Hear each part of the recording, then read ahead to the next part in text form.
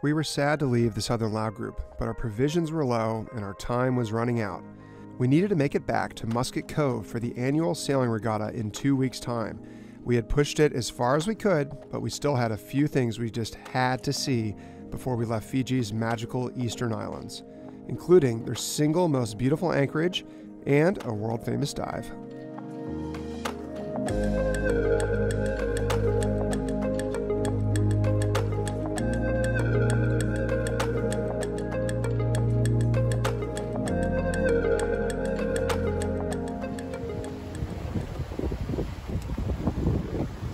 We made it. We sailed overnight from Namuka to Vanuabalavu. So here we are, just waking up in the morning, just sailed through the pass. It's quite a wide pass, about a quarter of a mile, really well marked.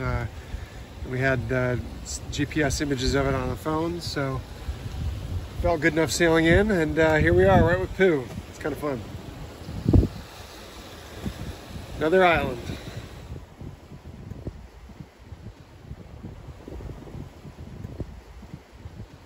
Kind of cool. We're pulling into, if I say this correctly, Bavatu Harbor on the northern side of Vanuabalavu in the Lao group in Fiji. And we were here 11-12 years ago. And I even pulled out our old yacht logbook just to see what we wrote about it. We wrote down the names of the couple that welcomed us to the island, and we're going to see if we can try and find them again. But we remember it being a beautiful spot. We were all alone and anchored in this huge cyclone harbor, protected harbor, and now here we are again with our kids. It's really cool to be in the same spot you have such great memories of, and hopefully we can meet this nice young couple again. So we'll see, but pulling in now.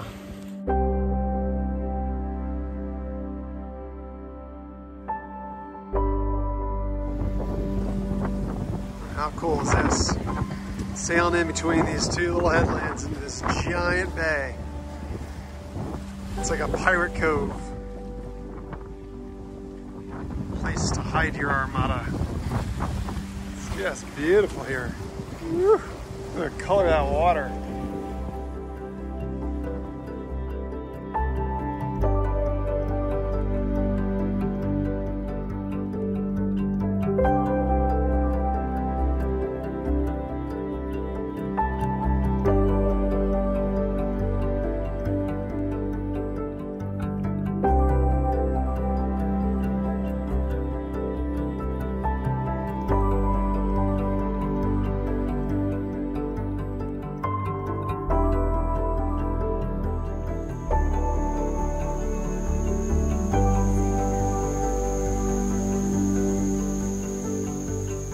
Looks a lot like the place we took a picture 11 years ago. Well, we didn't get greeted by anyone though. We just started walking through the property. Well, there was no one. I think there was a house there, but there wasn't any people there.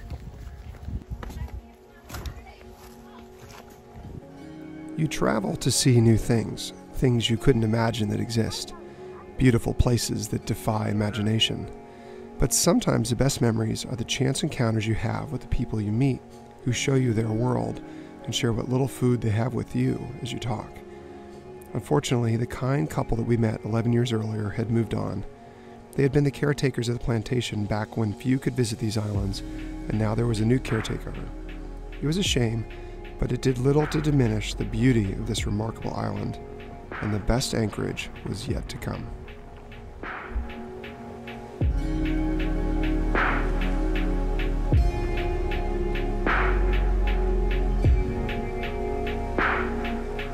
They call this anchorage the Bay of Islands.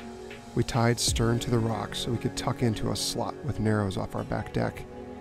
We can never imagine a place like this, and no resort stay in Fiji will take you here. You can only see this type of place if you sail there yourself.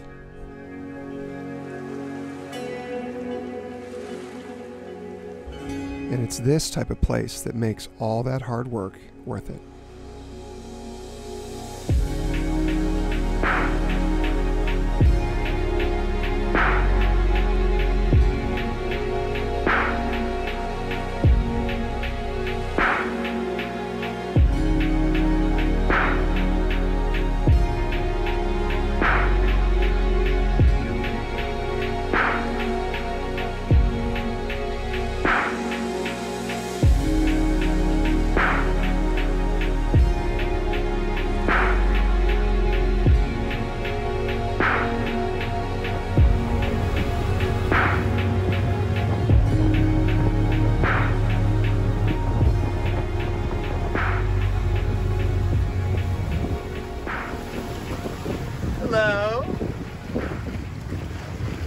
going on, Pam?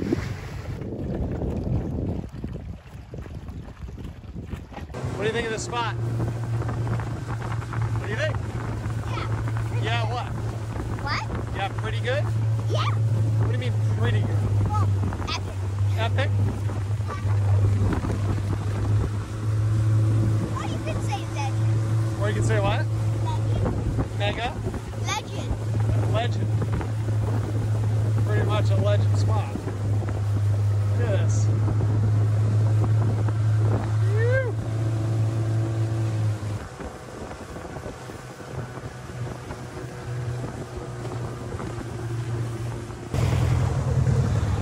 Tied to the tree.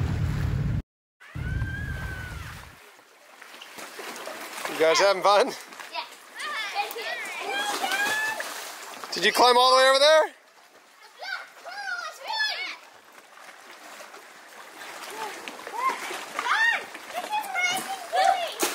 It's pretty good. You guys look like you're having fun.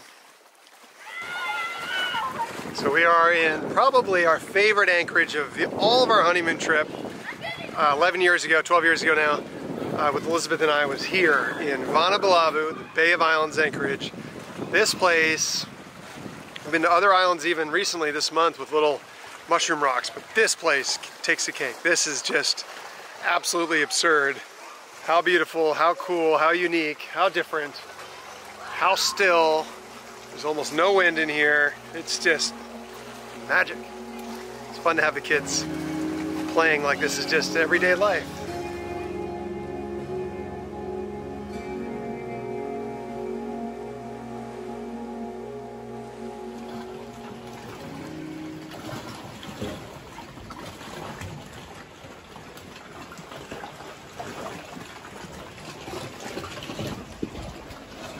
He must have just come up here in the night. It's kind of cool. It's beautiful out here. It's just incredible. It'd be sad to leave.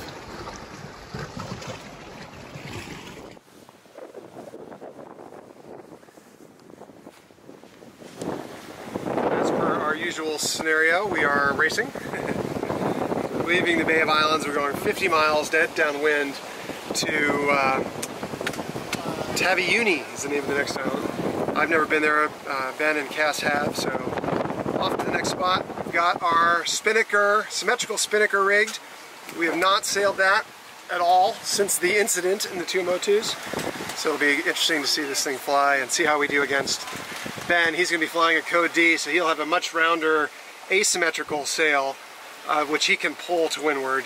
But we have got our symmetrical spinnaker, which is a little bit smaller, but we can really pull that out all the way to the bow. So we might hopefully get a little more wind and be able to go downwind a little more than he. But let's see how it all goes. And if we can catch a fish. It's trying to land on the top of my boat. Hey there, bird! Get away from my instruments. Whew.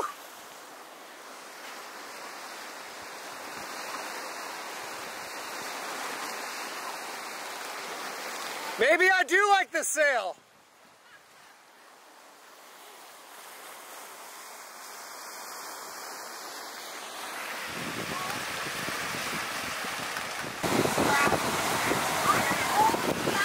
So I didn't really know if I liked our symmetrical sail setup, and you don't really know until you can compare it against what other people have got. But the setup might be perfect on this boat, which is we've got the tight Code 0 or Reacher or Jenniker, really is what it is.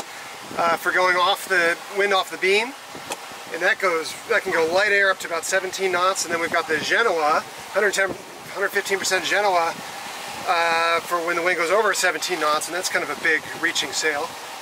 And then for downwind, dead downwind, we've got this symmetrical spinnaker, and I didn't realize or appreciate how much tighter of an angle we can sail downwind than when we have our asim up. So, you know, Pooh over there, Pu'unua is going good 15 degrees off, and we're going to have to jibe and come back. We're going almost dead downwind. We'd have to jibe just a few degrees if we needed to, but we're actually right on target. So we're going to, assuming the wind stays the same, zip down on a tighter reach, hopefully the same speed. That'll be the big question. So let's see how we do.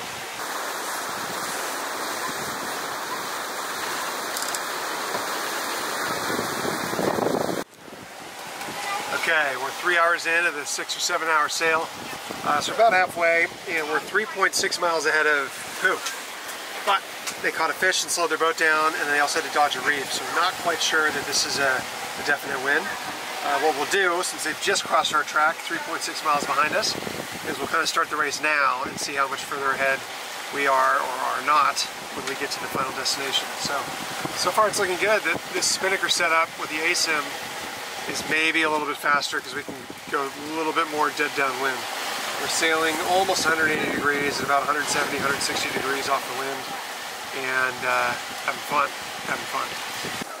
Oh, our halyard just blew, and the whole main just fell.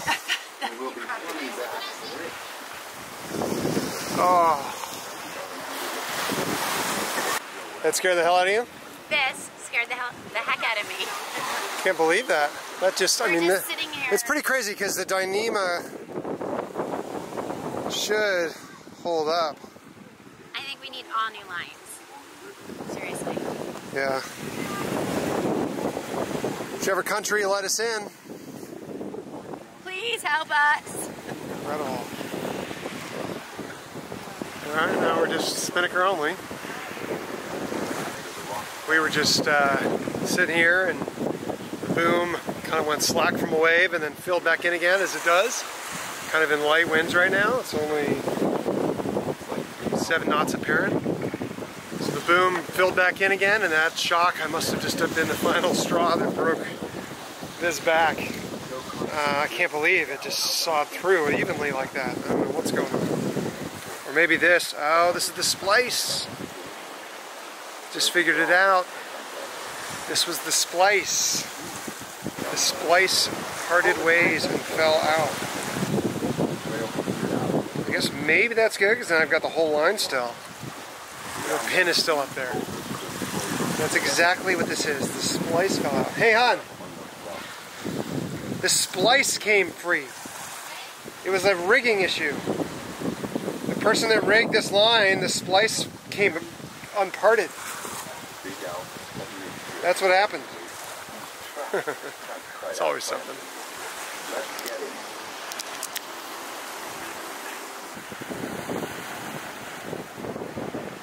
Alright, we made it. We're here 7 hours later. And the results are Pooh is 3.5 miles behind us. So with our blown halyard, I think we might have been a little bit faster, actually. So, I don't know, pretty inconclusive. They caught a fish, they had to bear off for a reef. We blew a spinnaker halyard, or a mainsail halyard. I'll have to try it again someday. But we are here, pulling in. It's very slippery. But you go. Yeah, you just sit down and you get going. Okay. This is Dip. Hey, say hi, Dip. Hola, how are you? Dip's taking us to the water slides. Are you nervous? Yeah. You are? No, I'm not nervous. You're not nervous? I'm not. Is it like it's a cave? We had kind of a so-so water slide experience in the Dominican Republic. Fun, but also very cold. You could slide down waterfalls and jump off them. So, let's see how this goes. There's a lot of crocodiles in the water. Oh, there's crocodiles. The crocodiles. And venomous snakes.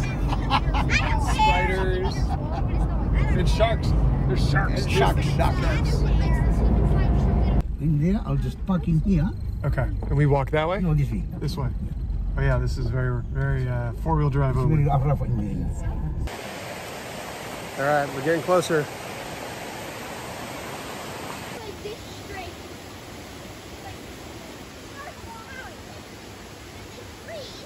As usual, we're here with our friends Pooh Uanua. Wow. Look at this. Oh, wow. Yeah, back here. That's it. And then we're into there. That's it? Yeah. Holy cow. Oh, wait till you see this. You gotta come over here. Yeah. Okay. Use your hand.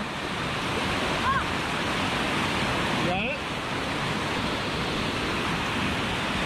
Alright, they're in already.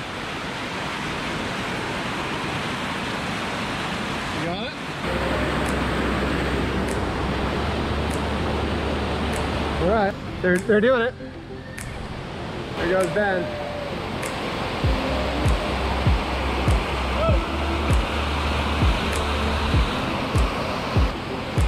Whoa. Good. Yeah? They're pretty quick. They're quick. I gotta get one of you going.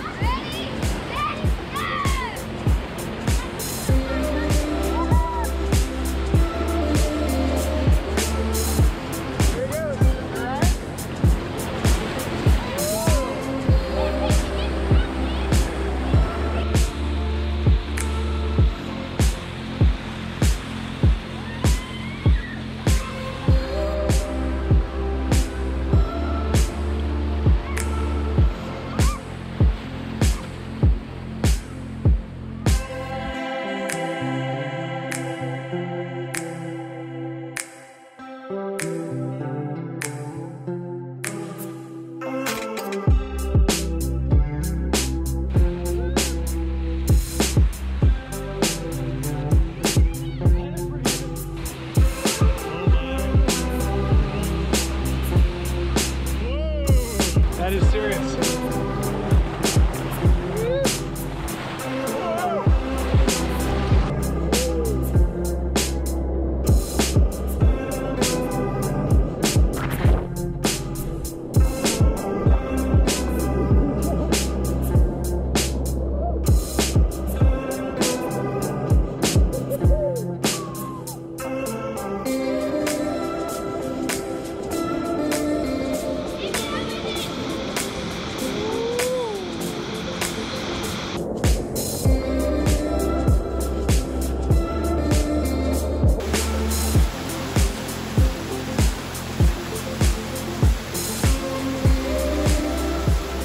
Bit different than Dominican Republic. There's no tourist office.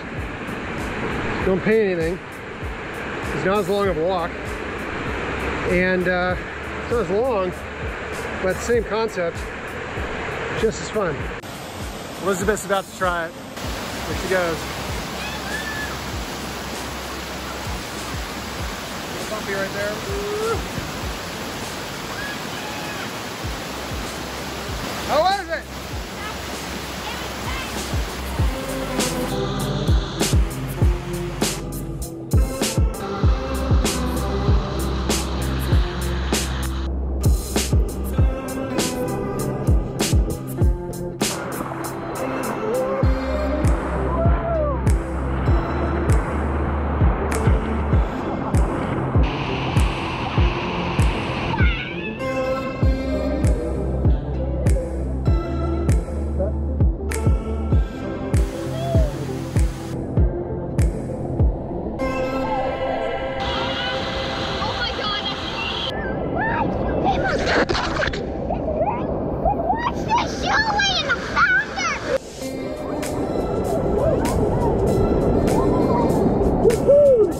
That's pretty cool, actually. It's just a little woo.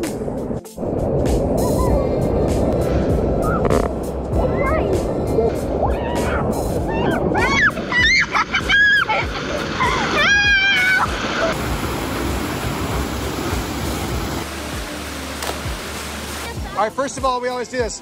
On a scale of 1 to 10, how do you rate the water slides in Taveuni? 10? 10? 10? 9? 10 for what we've experienced. 10 out of 10 out of ever? 8. Okay, tough critic. And Kobe? 10? 10.5. 10. 10.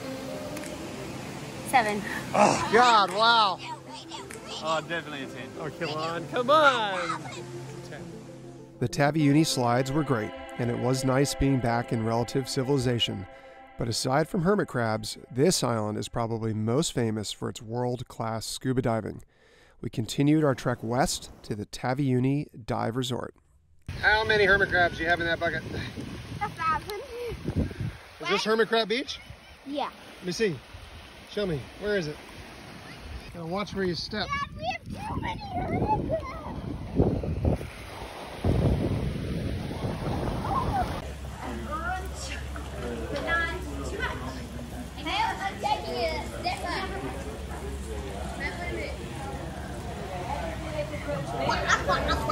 Done our dive. This is the Taveuni Dive Resort. This place is incredible. A little bit of rain though, but we're enjoying resort life at the moment.